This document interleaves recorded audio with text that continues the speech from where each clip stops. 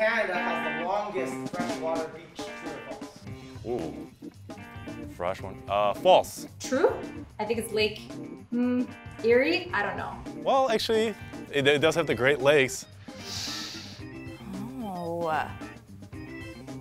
Let's go with true. Let's go with true on that one. True. False. False?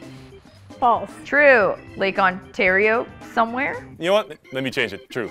True. True. I believe that for sure. I believe so, yes. True. Well, actually, no. If I just said it's the longest.